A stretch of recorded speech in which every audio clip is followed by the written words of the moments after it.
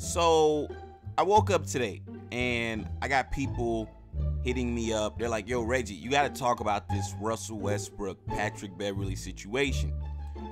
So I'm like, okay, what's going on, man? Like, what's happened, right? Since I've been asleep, ladies and gentlemen. And I come across this clip from Patrick Beverley, and I was just, listen, I died laughing. I'm not gonna lie to you guys. Russell Westbrook walks in. Hey, Rusty. Rusty, I told Rusty, yeah, I beat you to the gym today. Yeah, I beat you to the gym today, Rusty. You're the reason why I'm in here. You posted me up first play, got an and one. Didn't forget.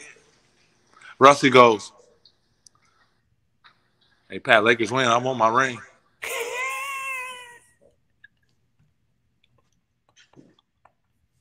Right? I ain't gonna lie, Russ. Boy, we gonna be suited and booted, boy. I'm gonna be right there waiting on that ring. At the White House.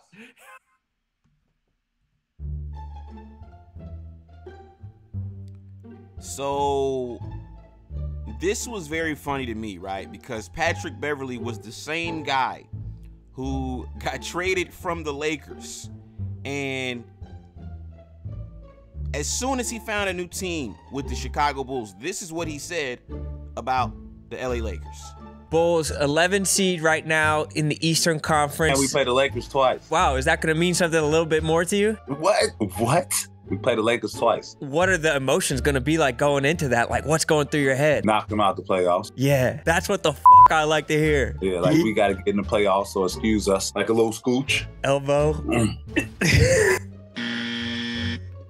So, like I said, just a few weeks ago, man, Patrick Beverley's whole mission in life was to knock the Lakers out of the playoffs. Now that the Bulls got knocked out and he's chilling at the crib watching the playoffs like the rest of us. Now, if the Lakers win, Patrick Beverley and Russell Westbrook want a ring. This is unbelievable, ladies and gentlemen. Because, number one, why would Russell Westbrook want a ring from the Lakers when, as soon as he got on the Clippers, he was talking about how wanted he felt by the Clippers? I mean, the way things ended with the Lakers, ladies and gentlemen, if you guys remember, Russell Westbrook got into it with the head coach, Darvin Ham, the day before he got traded. So now Russell Westbrook gets eliminated by the Phoenix Suns as a member of the Clippers, and now he wants a championship ring with the Lakers? I mean, what are we talking about, man?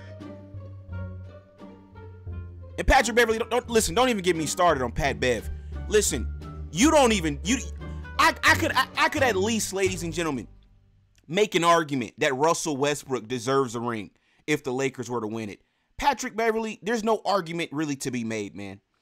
I mean, at one point in the season, bro, you were averaging like 4 points a game, right? So, unbelievable to me, ladies and gentlemen, that either one of these guys would think that they deserve a ring from the Lakers, number one. And number two, y'all were the same dudes just talking shit about the Lakers, but now that both of y'all are eliminated and you're watching the Lakers, now you want a championship ring. Unbelievable. Now, here is what Skip Bayless had to say, ladies and gentlemen, about this entire situation. The operative word here is deserve, and he does not deserve, because he was, to me, the biggest reason that they were on the way to missing the playoffs. And it was a huge move, a sweet move, a move that I thought made Rob Pelinka the runaway leader for Executive of the Year, which he did not win because, again, you look at the big picture, what Sacramento did, okay, I got it. But this was some earth-shaking maneuvers that he made, because you and I talked for weeks, if not months, about can they get out from under Russell Westbrook? And you were out of your mind about it on a daily basis. And you thought there was no way out. And Pelinka found a way out through Utah, but it required giving up the first of their 2 future first-round picks. It was the 2027 that's lightly protected. Voila, he did it. And they went ahead and cut bait with Pat Bev, which I thought he had become he's a showman, he's a huge personality, and he'd become a little bit of a distraction, especially for the younger players. Right. So the point was, you cleared the decks of both Russ and Pat Bev, and then all of a sudden you've gotten Hachimura, and you bring in D'Angelo Russell, and you get Jared Vanderbilt, who's turned out to be one of the best perimeter defenders at 6 feet 8 inches tall in the league. You brought in Malik Beasley. I know he's hit and miss from 3, but still, I think he's been more of a plus than a minus. But it also, with when you released Pat Bev, you elevated Austin Reeves into the starting lineup. You did. Bingo. And you also got Mo Bamba, who has not contributed yet, but I think he will at some point contribute. I think he is a talented, very young man.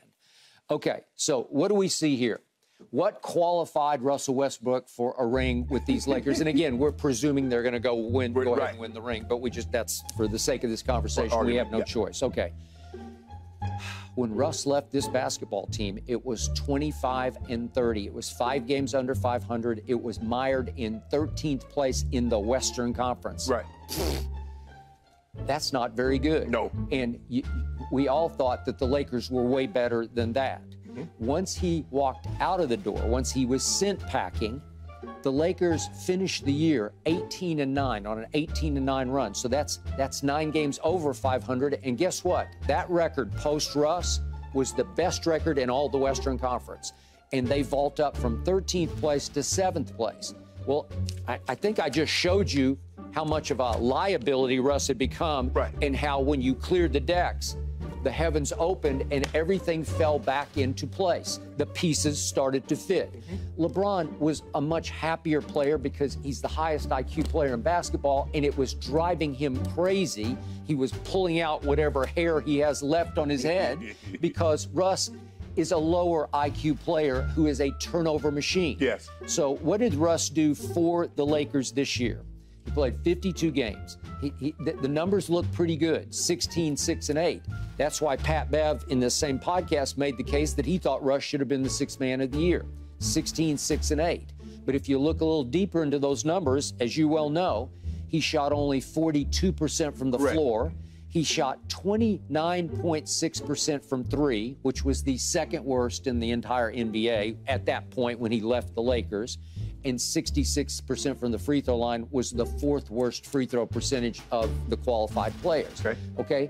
But what did he also do? He, at that point, led the entire NBA in turnovers per 36 minutes. He hadn't played enough because he's not starting anymore. He was just 6 man. So his minutes had fallen, about 4 minutes a night from what he was the year before.